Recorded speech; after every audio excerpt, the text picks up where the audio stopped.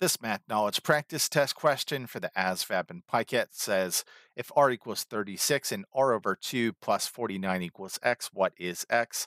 Again, on the ASVAB and PiCAT, you're not given a calculator or reference sheet. So as you work out these practice test questions, you want to get in the habit of copying things down and solving them on your own scratch paper. In this case, we're being asked to solve this equation for x, and we know r is 36. So let's go ahead and plug in 36 for r. This becomes 36 divided by 2 plus 49 equals x. Let's go ahead and take care of 36 over 2.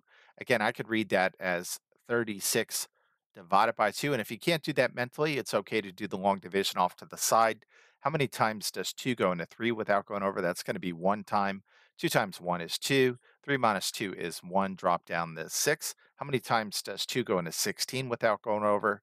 That's going to be 8 times. 2 times 8 is exactly 16. We have no remainder. So in other words, 36 divided by 2 is 18. This becomes 18 plus 49 equals x.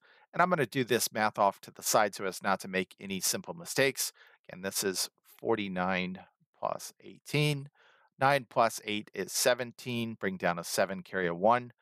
4 plus 1 is 5 plus 1 is 6. So this is 67 equals x. And if you want to rewrite it, you could say x equals 67. So this one is C, of course.